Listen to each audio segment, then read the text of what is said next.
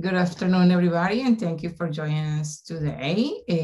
We are here for the Meet the Scientists webinar series, and I'm Jackie Quiroz, and it's my pleasure to welcome you today for the meeting the Kansas University Alzheimer's Disease Center. Just to remind everybody, so the Meet the Scientists is an opportunity to meet teams or investigators that are working to end Alzheimer's disease and other dementias. This is an opportunity for everybody to meet the teams that are actually working in very exciting research in the field of Alzheimer's disease, especially an opportunity for junior investigators to ask questions in a more informal setting and also to learn about potential career opportunities that may be available for them. So this is the last one that we had for the spring of 2021. We are taking a break for the summer, and then we're coming back in September. So to learn more about the schedule and the opportunities that we have for Meet the Scientists, so please visit our website and you can see the teams that are meeting in the future. So now I'm gonna pass it to our guests today, and thank you again for joining us. Dr. Perales. All right, thank you. Let's see. So thank you, Dr. Quiroz, for inviting us, and thank you everyone for being here. My name is Jaime Perales, and I'm honored to introduce the University of Kansas Alzheimer's Disease Research Center. It is led by Dr. Swerlo and Dr. Burns. And I'm gonna try to go forward. All right. We're located in the middle of the country where you see this little star in the middle. This is in Fairway, it's near Kansas City, Kansas, and bordering Kansas City, Missouri. So we serve people usually from both sides of the state line. We're one out of 32 nationally designated, NI-designated Alzheimer's disease centers. Nationally, we got our first designation in 2011, the following one in 2016, and we're working on the next one that's this year. We have three different main goals as a P30. One is to advance Alzheimer's disease and brain aging research. Our main lines are in mitochondrial contributions to Alzheimer's disease and dementia risk reduction through lifestyle modification. Another goal is to serve as a Midwestern hub for Alzheimer's disease research, care, and education. And then the third one is to enhance the Alzheimer's Disease Research Center network. Here's the outline of talks that we're gonna give today. We have, I think, 16 different researchers and staff members from the ADC, ADRC. The first two talks are about research with minoritized populations. The next ones are about Alzheimer's disease risk reduction, then mitochondrial contributions to Alzheimer's disease, and then we'll have some room for job opportunities and Q&A. So let's start with the research with minoritized populations. We have two main lines of research, one with African-American and Black individuals led by Dr. Shaw, who will be presenting right after me, and one with the Latino community that I lead. I'm an assistant professor at the KU Medical Center. I'm the Latino Research Director and the Assistant Director for Inclusive Science in the Outreach and Recruitment Corps. My expertise is in dementia disparities. Back in Spain and in the United Kingdom, I work in disparities related to gender and socioeconomic status. And upon moving to the United States, I started focusing more on the Latino population, even though I also work with the African-American and LGBT communities. My main interest is in building interventions to reduce dementia disparities, specifically in the Latino community. There are about 60 million Latinos in the United States. It's about 18% of the population. They're highly diverse with regards to their country of origin, citizenship status, race, etc. And when we think of Latinos, we usually think of California, Texas, or Florida. However, Latinos, there's a high concentration of Latinos in many of the counties in the state of Kansas. If you can see Wyandotte County, which is where the KU Medical Center campus is, 1/3 of the population identifies as Latino. And in Southwest Kansas, the percentage is even higher, reaching 60% of the population of Seward County, for example. Latinos are mainly of Mexican origin, and their presence is most related to the Santa Fe Rail that goes across the state of Kansas, and several meat packing plants across the state. Latinos experience several disparities in dementia compared to non-Latino whites. They have lower levels of knowledge about dementia. They're 1.5 times more likely to get dementia, even though some of our research and others has shown that this might vary by Latino group. They also have lower detection of dementia and other types of cognitive impairments, less access to dementia medication, to caregiver support groups, and higher unmet needs related to behavioral symptoms of dementia. Latinos are unfortunately underrepresented in research, especially in privately funded research and especially in clinical trials.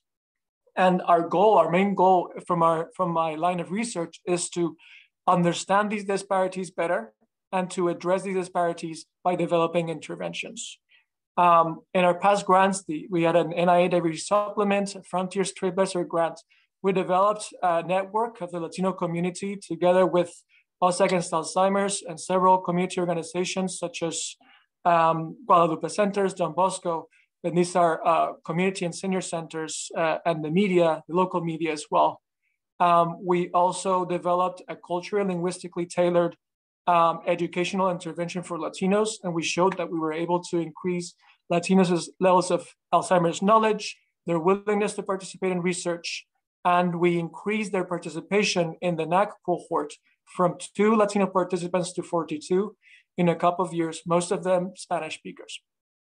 We continue with this cohort through our P30, the center grant. We have a retention rate of about 70%. And we recently got a KO1, this is a Career Development Award and an Intervention Developing Award, the R21. The first one, we have conducted about 45 interviews with primary care providers and Latino families with dementia across the country to understand what services people with Latinos with dementia and their families are receiving in primary care. This is going to follow up with an AIM-2, and it's an intervention that we're going to instruct or train primary care providers to detect dementia as early as possible among Latinos, and then provide evidence-based care and refer them to culturally linguistically proficient dementia navigators that would help them along their disease. By the way, we're looking for dementia navigators. So if anyone is aware of social workers that are bicultural, bilingual, and have experience addressing people of Latino, basically Latinos, please let us know. We also have an R21, and this is a 2-year grant in which we're developing, and we will soon test in July the first text message intervention for Latino caregivers so they can take care of themselves and their loved one with dementia. And we will do this recruitment nationally. So if you know any Latino families with dementia, please feel free to refer them to us. And then at the bottom right, we have our my team, basically. Thank you. And with this, I'm going to pass the torch to Ashley Shaw, Dr. Ashley Shaw. Thank you. As Jaime mentioned, my name is Dr. Ashley Shaw. I'm a research assistant professor at the University of Kansas Alzheimer's Disease Center. And a lot of my work focuses on dementia reduction in the African-American community using community engaged approaches. So essentially my research interests encompass racial and ethnic health disparities and dementia, recruitment and retention among older African-Americans, as well as dementia prevention through developing culturally tailored lifestyle interventions with particular focus on diet. Can you forward the slide? So my program of research really is shaped by my strong interest in understanding the intersection between culture, lifestyle behaviors, and brain health, with particular focus on disparities in aging. So the primary goal of my work is really threefold: essentially developing and implementing culturally tailored community-based programs to enhance awareness, knowledge, and influence behavioral changes, address lifestyle risk factors, particularly psychosocial factors associated with diet that are related to dementia. And then lastly, understanding pathways forward to dementia prevention through interventions in relation to culture. And so, as I had mentioned, the work that I do really is employed by a community-based approach. So that involves community leaders. So I work closely with the Black Healthcare Coalition, community members, and also the research team to really guide the development and dissemination of programs and interventions that I work with. Can you move to the next slide? Okay, thanks. And then I just want to share one study that we just recently completed, which was an Aging with Grace program. It's a culturally tailored dementia prevention educational curriculum that I've led since 2019. Really, the goal of this study was to collaborate with predominantly African-American serving organizations and community leaders to enhance knowledge of dementia prevention, as well as enhance participation in our clinical trials using the program. And so the purpose of this study was to explore how the curriculum impacted enrollment within our trials, as well as perceived knowledge and perception in clinical trials. So from March 2019 to August 2019, we had a total of 66 community members who attended the Aging with Grace presentation. And we did see a change within clinical trials interest and enrollment. As far as enrollment in our clinical cohort, which is our observational study, we saw an increase of 83%. And within our lifestyle prevention trials, we saw an increase in enrollment by 52%. As far as perception within the curriculum itself, we examined how valuable and applicable the community perceived the curriculum to be, in which they rated it as very good to excellent, with a mean Likert score of 4.45 and 3.76.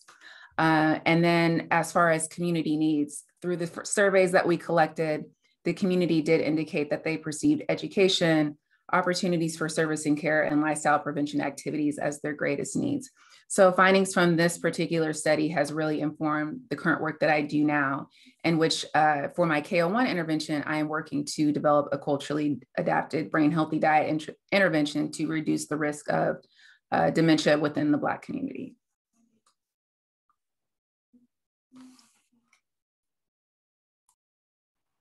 So now we're going to present the Alzheimer's disease risk reduction. We have Dr. Burns. All right. Hello.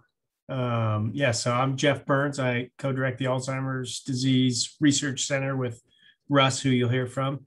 My focus is primarily on dementia prevention or Alzheimer's risk reduction, but I also do a lot with treatment trials in Alzheimer's. But go ahead, next slide, Jaime. So I'm going to talk sort of big picture about our dementia risk reduction program, and then you'll hear bits and pieces of the studies. But I want to start with this slide. This is a slide that shows the sustained reduction in cardiovascular deaths from 1970 to 2010. And I like it because I think it sort of paints a picture of where I think we're headed in terms of dementia prevention.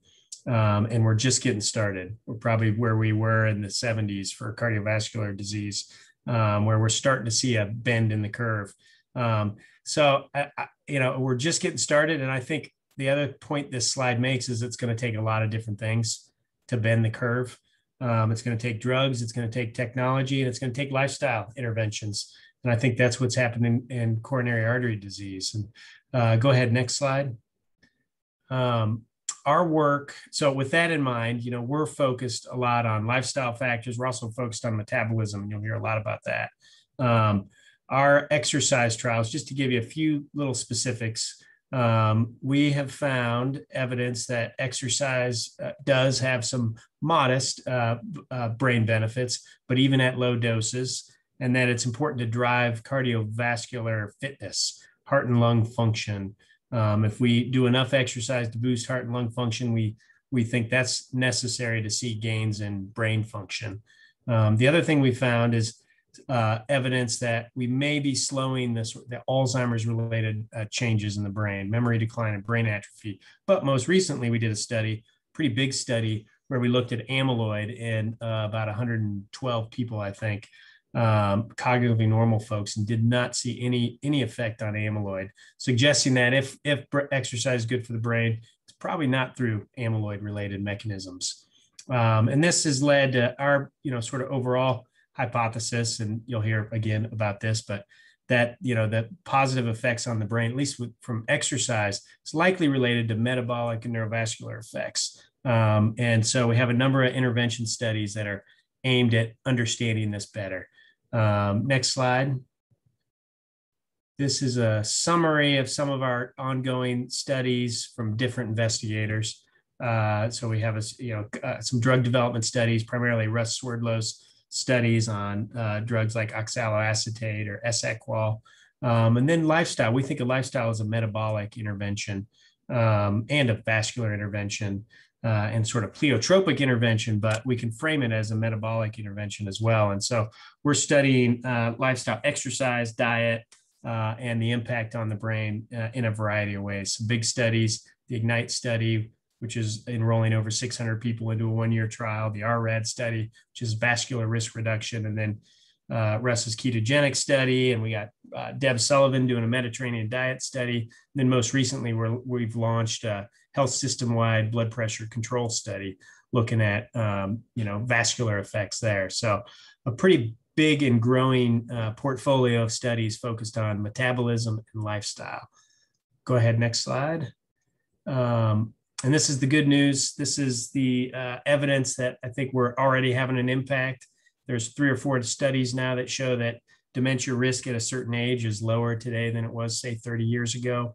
And I think that gives us more fuel for the fire of going after these dementia risk reduction strategies. And last slide, Jaime. So we've grown from nothing 15 years ago to a big center now, and we've got big visions for the future where we're going to bring all this together and put it into one place on the Med Center campus, bring together the basic sciences and the clinical research and expand our mission more broadly than Alzheimer's and focus on other diseases like Parkinson's disease and stroke and bring it all together to go after brain health. And so I wanted to sort of end with this, that we've got hope that, we're making progress on the dementia prevention front. We also have hope that we're going to grow even bigger than we are now and really get more and expand our mission to meet the needs of our region even better. So I'll end there.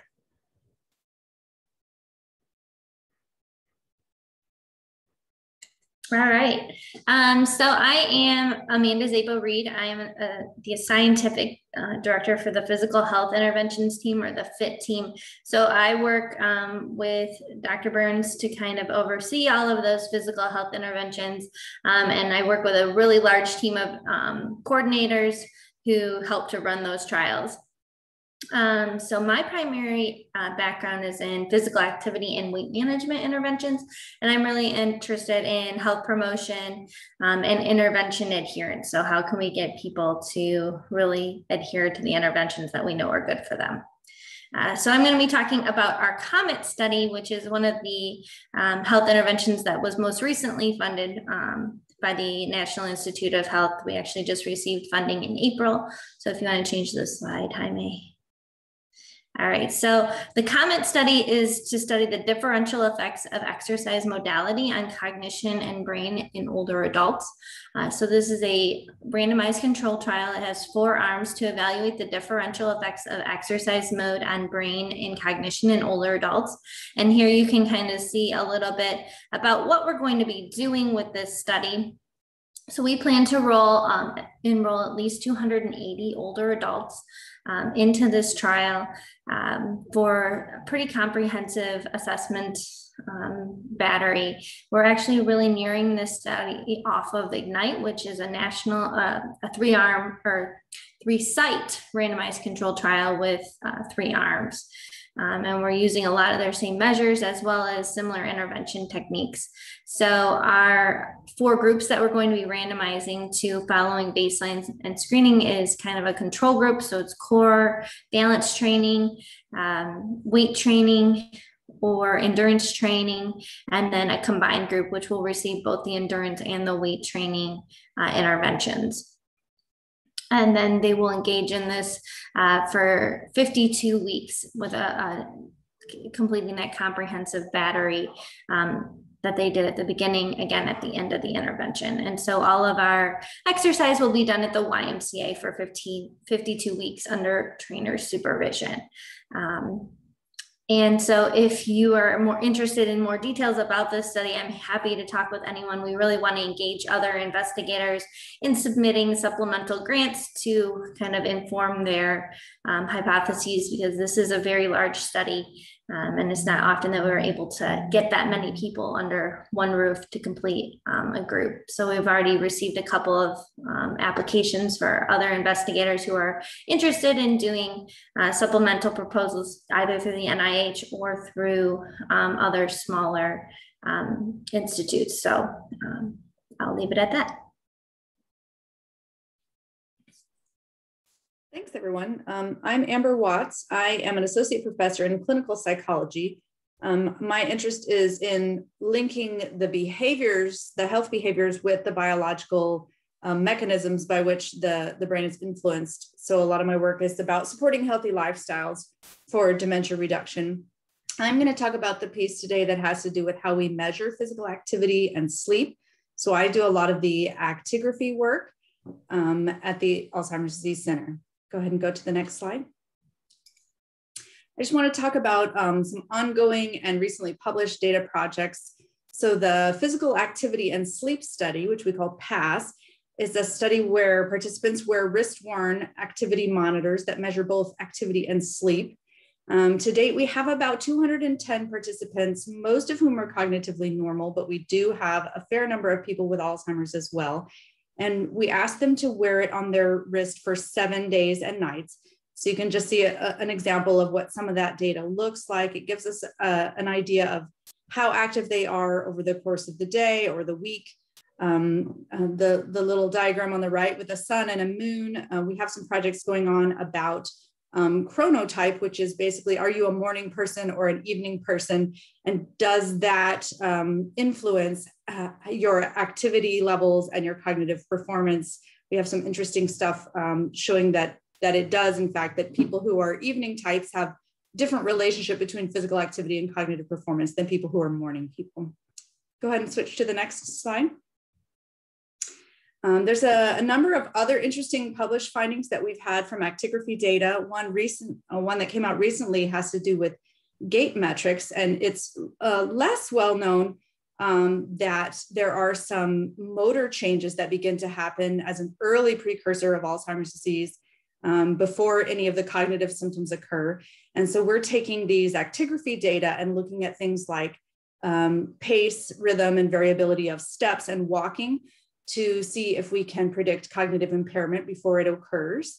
This central panel is from a study that compared men and women in the degree of physical activity variability. So on average in our sample, men and women were equally active, but if you break that down by days of the week or times of the day, women were more consistently active, whereas men were more variable. So they were low, high, whereas women were kind of more even across the time. So it just has sort of interesting implications for how we might go about tailoring interventions for people who have different patterns of activity. And finally, the panel on the right shows that diurnal rhythms also vary with dementia status.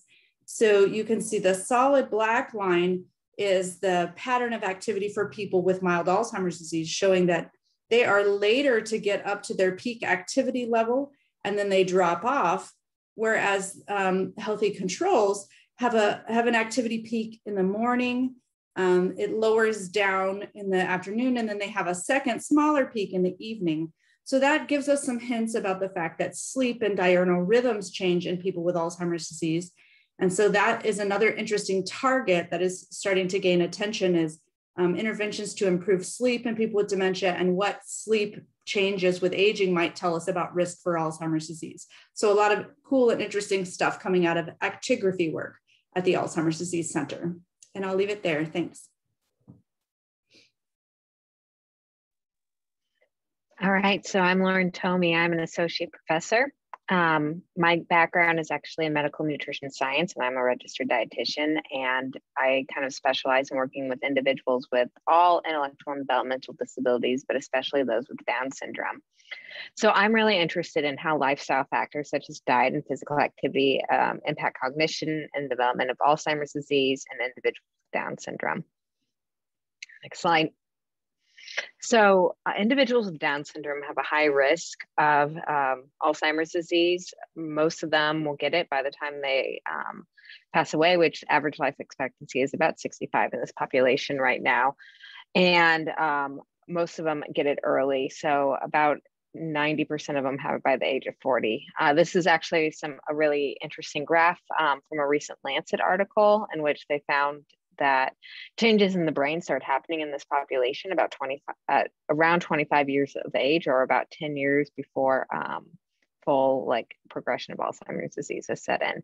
So there's a lot still to learn in this population, but we really know that we need to have early intervention and really targeting these people either in adolescence or in young adulthood. Next slide. So we've done some previous work in this population, really, both in terms of diet and physical activity. So we've done a couple of randomized controlled trials trying to figure out what best solutions for weight loss in this population are. But more recently, we've been really looking at figuring out how do we get this group active, how do we increase physical activity, and what changes are there in cognition related to physical increases in physical activity. So we've developed a remote exercise intervention or remote physical activity intervention where we have everyone do remote physical activity over Zoom, just like we're talking right now, except we would have a health educator leading groups of adults with Down syndrome in physical activity lessons that are really tailored to their physical abilities and their enjoyment. So we'd really try to make it fun. I will say most of the time it ends up in a giant dance party, but everyone can use more dance in their life, so it really works out. What we found, we had a pilot study. It was just 12 weeks long where individuals were asked to either attend 1 or 2 of these sessions a week. And we found that those who attended twice a week had a significantly higher change in cognitive function compared to those who only attended once a week. And so, next slide. We developed and received funding for a R01 that's looking at the promotion of physical activity in this population. So we have 80 adults with Down syndrome who are being randomized to either attending these remote exercise interventions 3 times a week, once a week, or they get a usual care control, which they don't come to these sessions. And instead they just get monthly behavior support meetings where we encourage physical activity. And so we're really looking at amount of MBPA assessed by accelerometry over 12 months to really see, do these remote physical activity sessions increase MBPA. And then we're also looking at cognitive functioning scores using CANTAB. We're looking at MRI, so we're looking at structural, resting state, and ASL to better understand kind of the influence of physical activity on brain health in this population. We're looking at cardiovascular fitness, so we're doing VO2 max and quality of life. In addition to that, we've started kind of developing some proposals to start really looking more at nutrition factors and how diet and what we eat might influence aging in this population as well.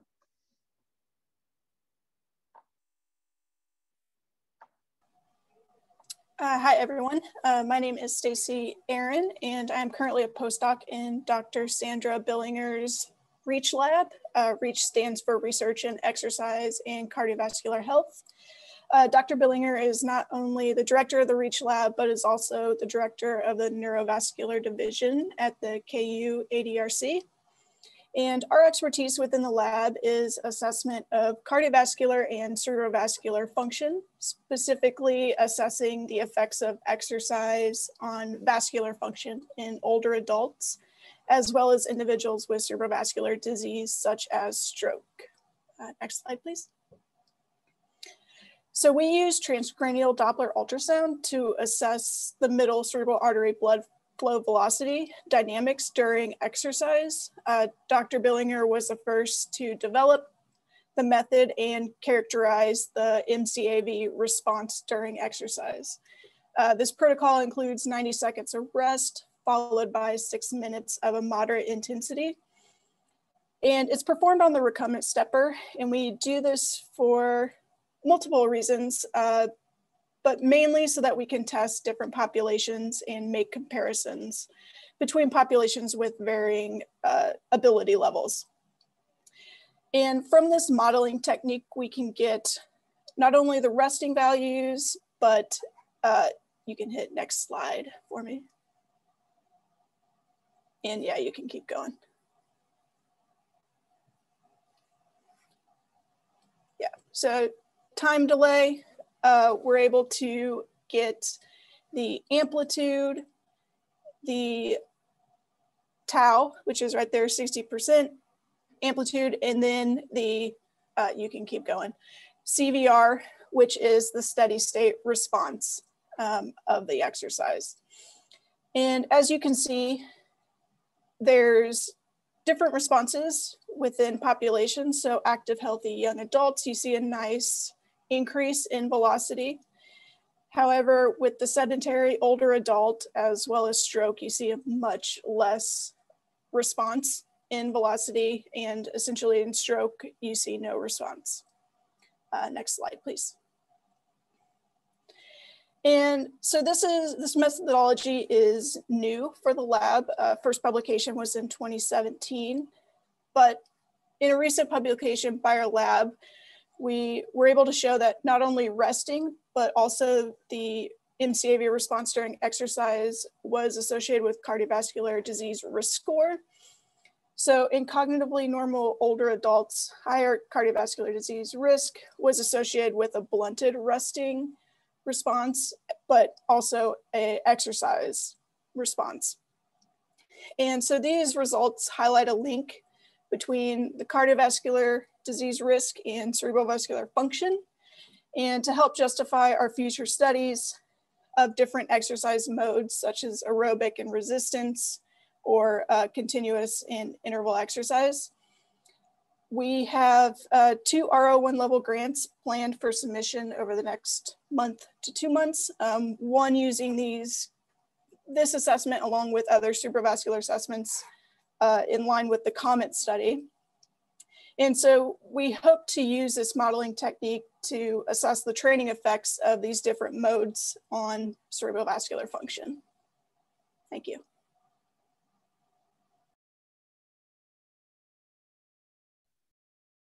Hi, I'm Rachel Sandoval. I am a registered dietitian and the LEAP program manager at the Ku Adc.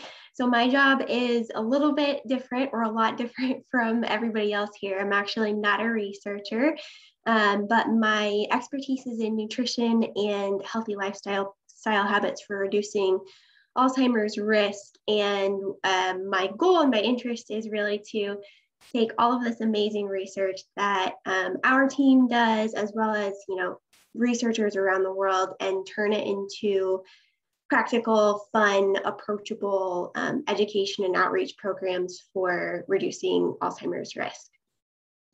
Go ahead, Jaime. Thank you. So this program is a combination of various different education offerings, and we've reached over 3,500 people via 200 plus events and classes. We also have a book, and we've distributed over 700 of those, and we reach the KC metro area primarily, but also rural Kansas and Missouri. And now that we're offering online programs, we have people from all over the country joining our programs as well. Go ahead. And so we've got our Brain Power Blueprint book, which is about 160 pages of healthy lifestyle tips, and a really valuable tool for the people who participate in our program. We've got the Leap in Action exercise booklet, which is exercise tips and pictures to help people implement the exercise recommendations that we provide in the program. We've got a 6 to 9 week video and class series, which is currently offered online, called Brain Health Boot Camp, as well as a 4-week Mediterranean diet class series, also currently offered online. And then we have weekly brain health tips that go out via our My Alliance for Brain Health program.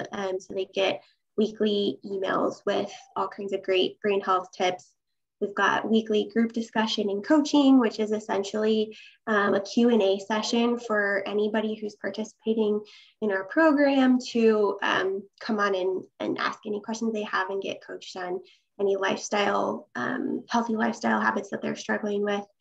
We also have a Leap in Action program, which is newer, and that combines personal training with our brain health boot camp education program. So they're getting the education as well as 12 weeks of personal training to work on their exercise.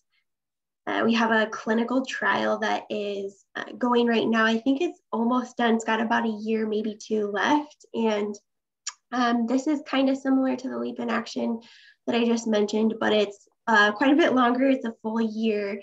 They get personal training, they get group exercise, they get the education.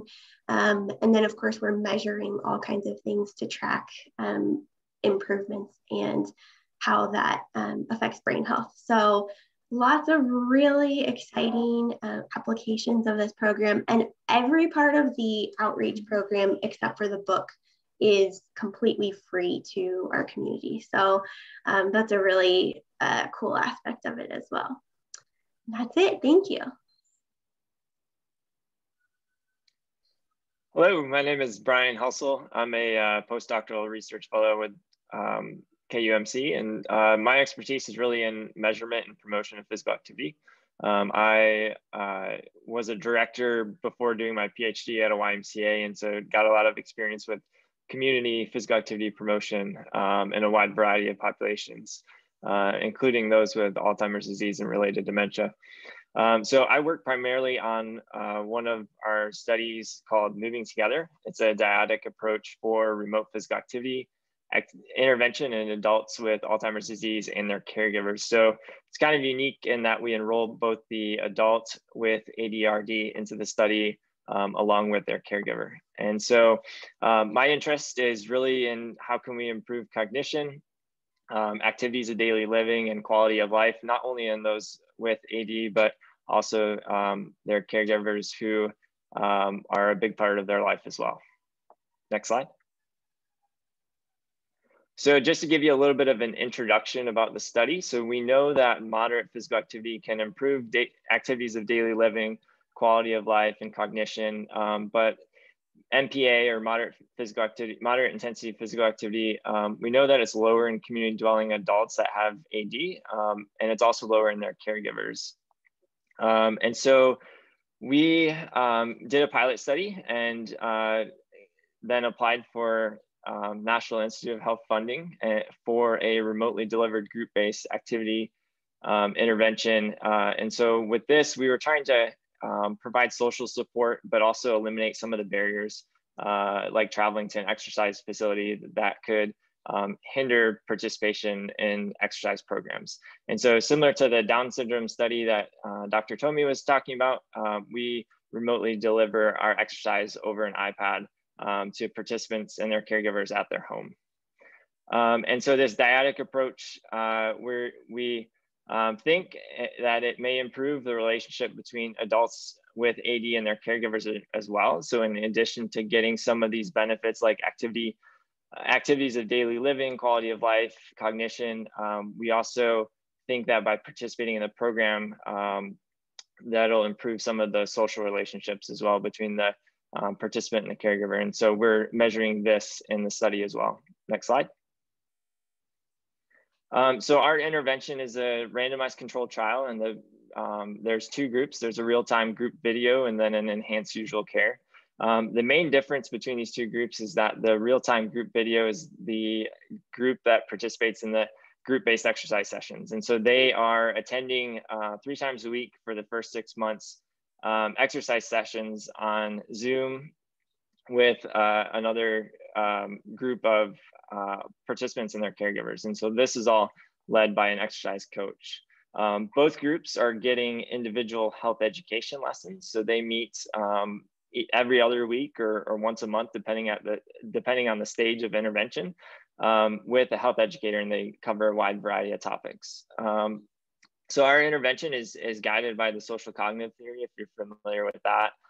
Some other key components of our intervention is we use Fitbits to monitor activity throughout the study. And then we also do all of our testing at the participant's home. So this makes it 100% remote study. So we do all of the intervention components, but then to actually do baseline 6-month, 12-month testing, we go out to the participant's home with our equipment and do all of the testing there. And then the other unique thing about our program is that the dyad, or the participant and the caregiver, do all of the study activities together. So this includes the testing or any of the intervention components. And our primary aim for this study is just to see if this remotely delivered exercise sessions can increase moderate physical activity. And then secondary aims, we're looking at those key things like functional fitness, activities of daily living, quality of life, cognition. And so those are our secondary aims. Next slide. And current state of the study. So we have 3 cohorts going on right now at different stages.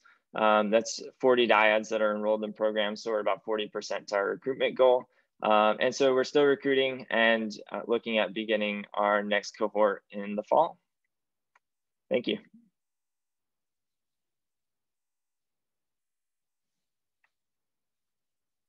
Now we're going to have the presenters presenting mitochondrial contributions to Alzheimer's disease, starting with Dr. Swerdlow. Yeah, well, thank you, Jaime. Let me see if it wants to go forward. There you go. Ah, there we go. Okay. Well, hi, everyone.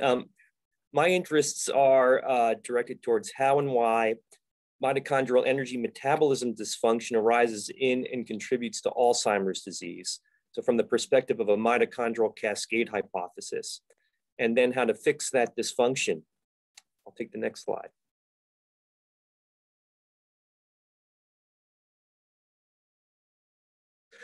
The research that we perform spans the spectrum from wet lab fundamental research to translational to even clinical.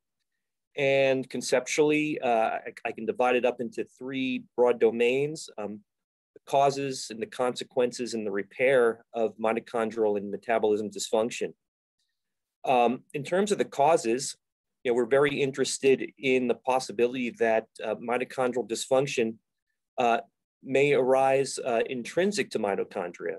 For example, from mitochondrial DNA. So we're interested in the impact of mitochondrial DNA variants.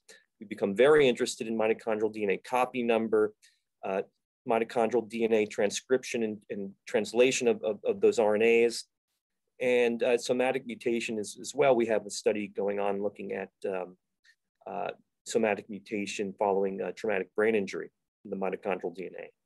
But we also recognize that mitochondrial dysfunction may arise extrinsic to mitochondria. We become very interested in how apolipoprotein E impacts mitochondria. We're interested in TOM40 and other gene products that have been implicated in Alzheimer's through association studies, GWAS and otherwise.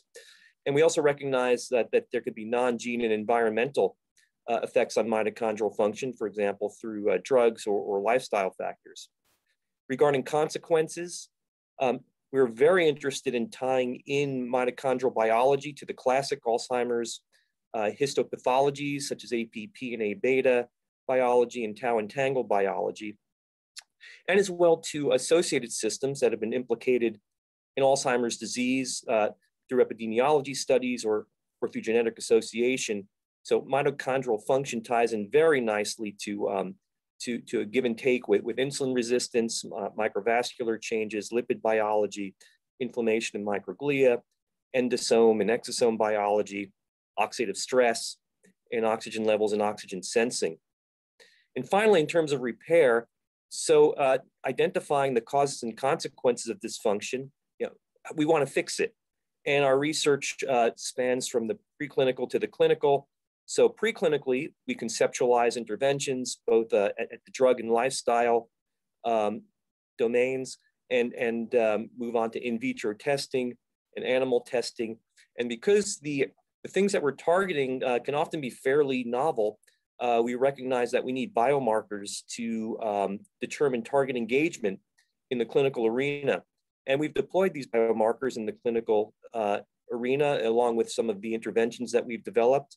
And so we've done clinical studies with target engagement, evaluating safety, and also moving into studies of efficacy. So thanks very much. That'll do it for me. Good afternoon. Thank you, Jaime. I'm Heather Wilkins. I'm an assistant professor in neurology, and I'm also assistant director of the biomarker core. I work with novel biomarker development. And in addition to that, my expertise lies in induced pluripotent stem cell models of Alzheimer's disease, animal models, and mitochondria and bioenergetics.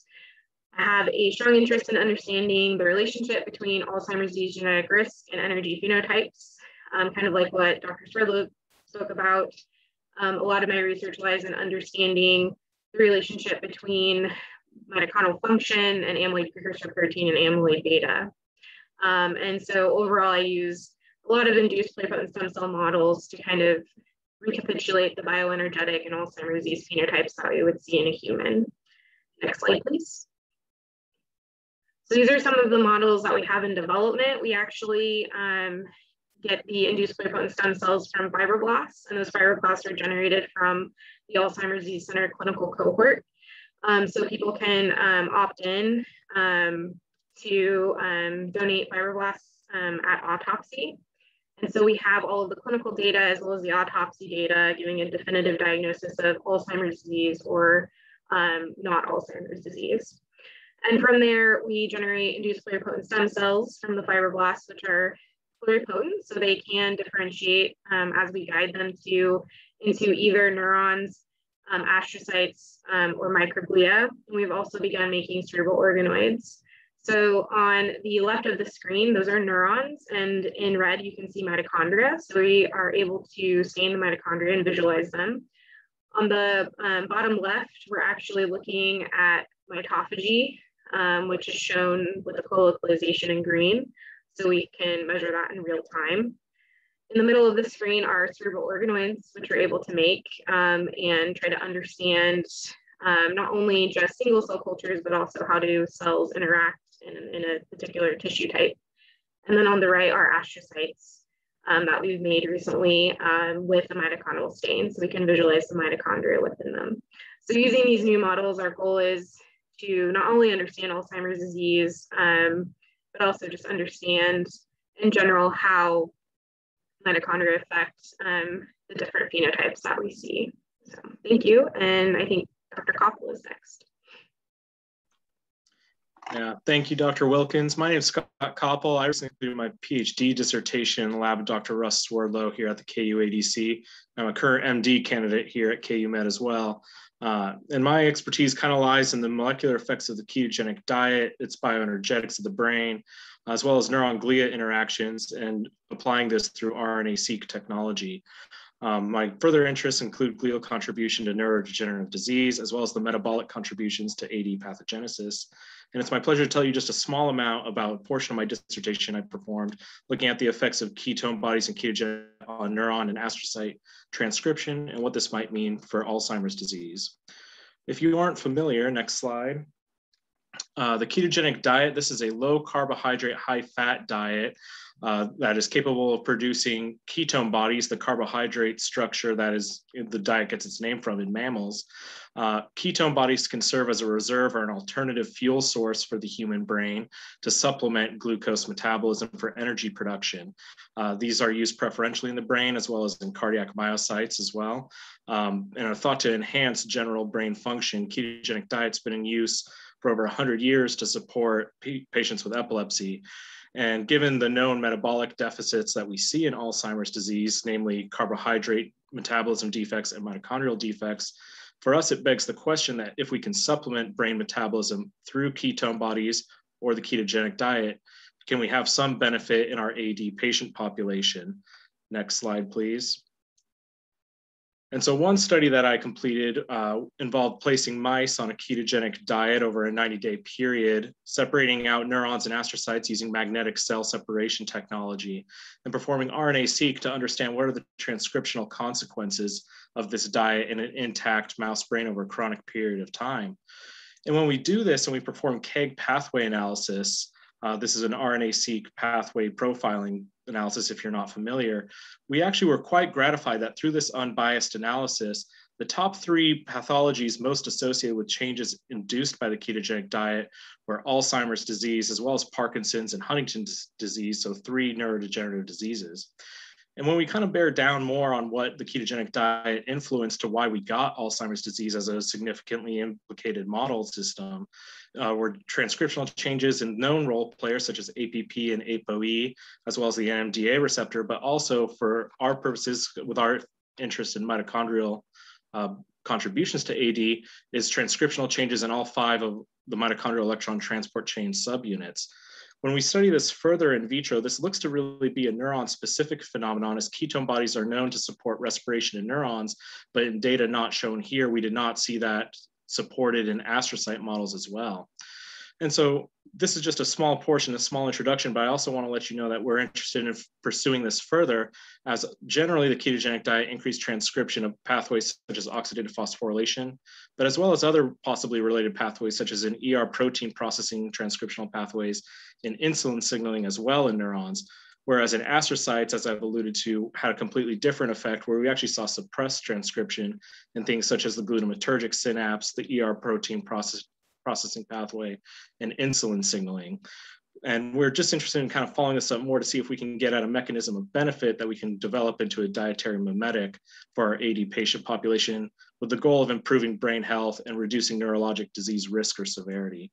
And with that, I'd like to turn it over to our colleague, Dr. Robin Honey. Hi, thanks, Dr. Koppel. I am a research associate professor in neurology, and my primary duties at the KU ADC are neuroimaging related. I'm an associate director of the neuroimaging core, and my primary expertise is in using various neuroimaging modalities to look for genetic and familial risk for Alzheimer's disease. I'm really interested in understanding the relationship between Alzheimer's risk and then some of our other ATN-related neuroimaging phenotypes that we're developing. And we're also working on machine learning and other biomarker development to be used in all the studies that you saw from some of the other researchers. So one of the main projects that I'm working on is neuroimaging PWAS. You can keep it. You can keep it. We just started a new deep phenotyping core. You can go forward. Sorry, Javi. A deep phenotyping core, really to kind of merge a lot of our data. We have a lot of clinical data, metabolic data, genetic data in our sample that we've collected for years that we also are merging with our neuroimaging data to develop new hypotheses and engage the multimodality database. That's one application we're doing, is developing machine learning to combine and maximize our genetics and our imaging data and some of our other omics data to be able to ask questions about AD. And some of the markers we're looking at are genetics, amyloid, tau, brain structure and function, metabolic and vascular markers, and many others that are being developed in the various labs. Next slide.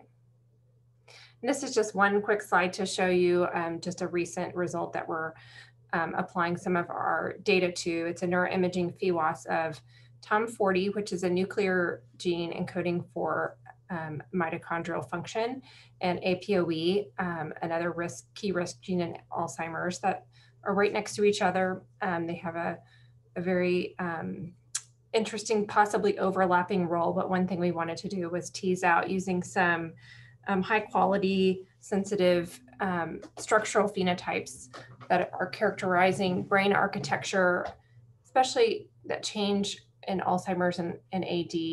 And in this particular case, we found that the TOM40 poly-T allele had impact on sulcal depth, and it's a measure of gyrus and sulcus relationship in the brain that changes with aging, whereas ApoE did not. And some of these phenotypic markers that are a little bit more computationally intensive are also maybe more sensitive to looking at the different changes that are associated with risk for AD. And then I'm also going to talk for Jill Morris. She's in the middle of another talk. So next slide. Jill is our assistant director of the biomarker core here. She's an assistant professor in neurology, and she directs the ADC developmental project program. She has a lot of expertise in energy metabolism and Alzheimer's disease. She's truly a translational scientist. She does clamp studies, meal testing, biopsies. She runs our Samoa HDX, which runs all of our fluid biomarkers for our studies and many others across the campus, and does a lot of translational research linking these cellular and systemic markers with brain outcomes with neuroimaging as well.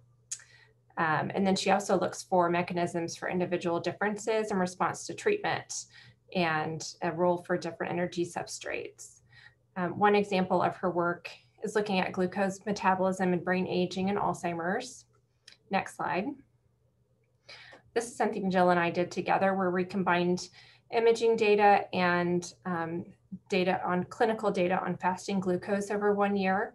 We found that individuals that had fasting glucose that worsened over a year, and again, this is just a one-time measure at each time point, but if it worsened, they had increased amyloid in their precuneus, despite having no cognitive changes or other markers for Alzheimer's disease. So Jill's work is showing that there's some metabolic changes that may happen early on that can be captured looking at glucose and insulin. That's all. Thank you. And I'm aware that we've gone over the hour, but we have some job opportunities that we wanted to share very quickly, and then some Q&A if there's, I don't know if there's time, Dr. Quiroz, but. No, yeah, we definitely want to hear about the job opportunities, so go ahead. So Dana Richards, please. Thank you. Thanks everyone, by the way. Hello, so I'm Dana Richards. I am the Administrative Officer at the Alzheimer's Disease Center. And after hearing all that, I'm sure you know that we have a lot currently going on and we are continuing to grow. So that gives us a great opportunity to add to our employees, add to our staff. And currently we have open positions for administrative assistants, clinical research coordinators, clinical research assistants, research associates, including a neuroimaging research associate and a few others you will find, recruitment assistants, and then we do have some fixed term student positions available. So you can find those by going to kumc.edu and clicking on jobs in the right-hand corner. From there, you can search for Alzheimer's Disease Center and all of those open positions will show up. Or you can email kuadc@kumc.edu and I would be happy to send you additional information or the application links for those positions. Thank you. And thank you everybody for an excellent presentations. One question that I have, Jaime, most of the attendees are actually junior investigators. And so if anybody wants to learn more about like postdoctoral opportunities, you know, like what would be the best way to actually learn about those opportunities? Or like, you know, opportunities for research collaborations? What about if they're interested in learning more about how to collaborate with the team or investigators? What would be the best way to get in touch? Or yeah. Who wants to respond to this one? Usually with postdocs, what happens is they go straight to our website and looks at what each of us does and contacts the person directly. But they can also, you know, email Dana Richards if they want, like at the email that she mentioned. And I think that could be helpful as well, mentioning what their line of research interest is, for example. I don't know if anyone else has any other answer, but I thought that would be a good one. Yeah, and to add on to that, again, if you're not sure exactly a specific person you want to collaborate with, at kuadc@kumc.edu email, I will always respond to those and make sure that we can find the best opportunities for whatever you're looking for. Thank you. And are there any, I don't know, T32 opportunities or any like grant level opportunities like that, like for trainees that may be interesting? I am aware that we've applied for some, but I don't know that we have any yet, right? So Jaime, this is Amanda. We are currently looking for a postdoctoral fellow to work on COMET as well as other projects within the ADC. So that would be something for trainees. And then we always have the option of NIH diversity supplements. So supplements to the different NIH funded grants that we have to increase diversity in the workforce that encompasses from high school all the way to faculty. So that's another thing that we're very interested in. Thank you. I don't know if anybody has any specific questions from the attendees, or if not, like, feel free to send the questions later, or I'll make sure to pass it to the team. Thank you again, everybody, for the excellent presentations, and congratulations on their work. Very exciting and very interesting too. Like, I learned a lot. So I really appreciate you taking the time to present and share your work with us. So thank you. Have a good day. Thank you, Kyle. Take care. Take care. Bye. Thanks, team.